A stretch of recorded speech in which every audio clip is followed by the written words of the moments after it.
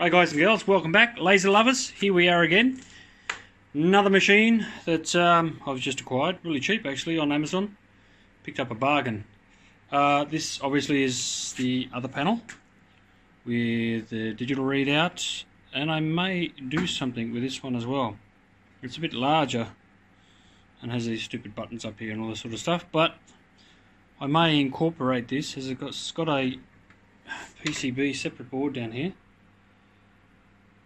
So I could incorporate that somehow into a new panel. Anyway, today what we're talking about is this beast.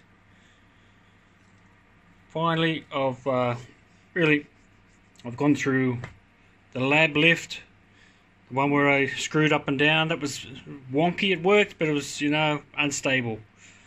Next I had the spring-loaded bed. That worked also, but it was a bit of a pain getting stuff in and out. So I want to design something. I had a look at I had a look around at other people who design stuff, and I noticed a lot of the time the bolts would protrude through the top here. So obviously if you have something on top and you wanted the space, for example, the bolt would come through and lift up the whole deal. So what I've designed here is a panel that stays flat, so there's no bolts protruding through as the level goes down. You can see this here. It's on the way down. Okay, it's down the bottom. That's all the way down, and you can see it's still flush, so you could have any sort of honeycomb material. Where is it? Yeah, so you can throw that on top there, and you won't have any bolts protruding. Let's go up.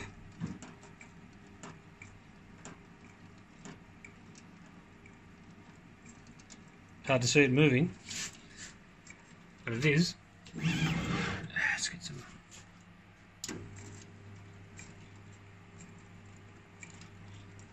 So at the moment I have 15 millimeters of travel.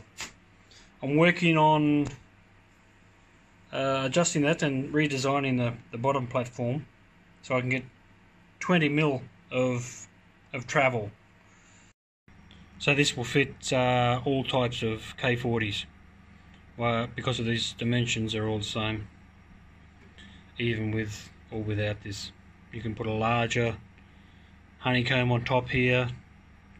This will support any sort of weight, anything on top. Obviously I removed this section here because this is where the switch sits.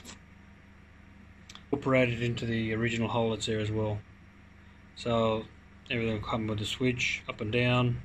There'll be one easy connection straight onto the power supply, 220 volt supply or 110. That'll be the only connection you need to make.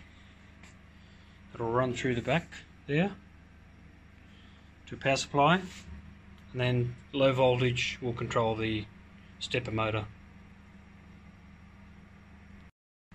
Okay, so our focal length is 50.8. So that's about 50 to the bottom of the housing there. There's about 0.8, I would say, to where the laser sits. So 50.8 is our focal point. So as we go down,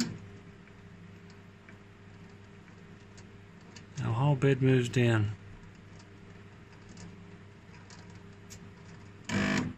Okay, so we're hoping to get about another 5 mil depth, 5, 6, 7, 8 depth, depending on how I can play around with the bottom there. But basically that's the deal. I still need to modify a few things. So the end stops up and down I need to incorporate.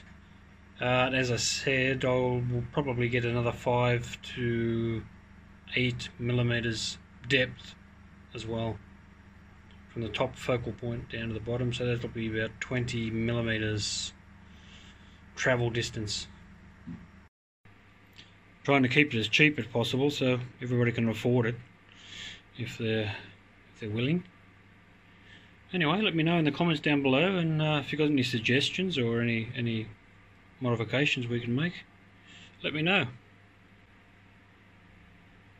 And I'll let you know when I have the product finished and ready to go for sale. Alrighty guys and girls, see you on the next one.